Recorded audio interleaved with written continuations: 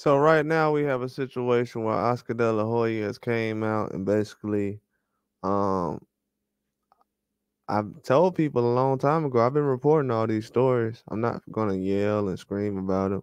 I'm just gonna report it the way Oscar De La Hoya is reporting everything.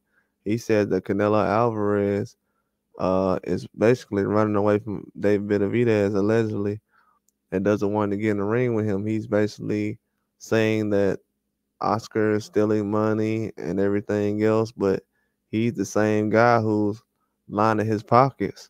I have a video coming up where I will be playing this and it'll explain everything. Canelo, I just saw another video where you're still talking shit.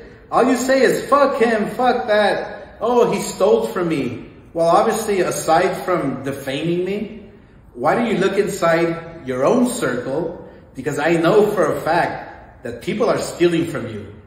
By the way, you lined my pockets. You made Munguia a shitload of money, all because you're afraid of David Benavidez.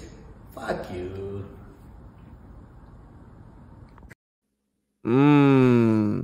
Now I've been saying that he made Oscar money, and Oscar just said, if you don't like me as much as you say you do, why would you put a whole bunch of money in me and Munguia's pockets? You just made me and Munguia a whole bunch of bread. You just made her super rich, even more rich than we were before. And he's like, how would you say I'm stealing money? You just gave me more money. You doing business with me. He's like, bro, you're obviously running away from Benavidez, and basically I just use you running away from Benavidez. This is what Oscar's saying. I just use you running away from Benavidez to make me more money. So it's no reason why you should be running around talking about I'm doing bad business, and you just basically pushed everything to the side to kind of get in the ring with one of my fighters again. He said, bro, you just made me a whole bunch of money, man. Quit acting like it's a situation. Go ahead and fight Benavidez. You say you're the guy. You've been talking all these years about how guys want paydays. And that's the thing about it, like, and people don't want to. That's why I say I have to keep it consistent with everything. We have fans out here right now that think that Canelo Alvarez should be criticized, but fighters like Tank Davis shouldn't. Or we have fighters that think that Benavidez should be criticized, but not Canelo Alvarez. Or we have people that think that certain fighters are off limits. Everybody can be criticized. Everybody will be criticized. When you're sitting around here taking certain fights and the fans know that you're not taking the toughest fights, like, people not even begging Canelo to fight anybody no more. Like, bro, boxing moves on, man. Like, I don't know if people know it. Boxing moves on. They don't care about none of that stuff. I told people 6 months ago Mexico was thinking about replacing him with Isaac Cruz.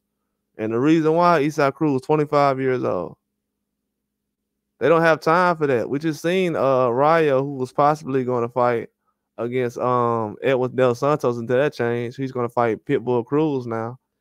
But Mexico is looking at those two guys as the next stars.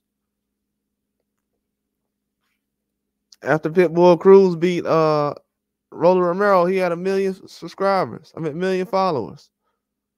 So it only shows you that these guys, boxing is moving on, man. They're not waiting on guys to sit up here and put fantasy fights together. They've been saying it for years, man. All these young guys, even with Ryan Garcia, he said, I touch places that Canelo can't touch. And I touch places no fighter right now can touch.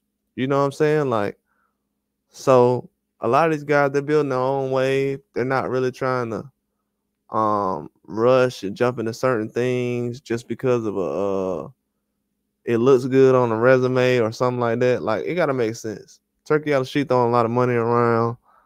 You got Canelo asking for $200 million, something that Floyd Mayweather would do. That's why I tell people, hey, don't get around all these years, people. That's why I'm saying, bro.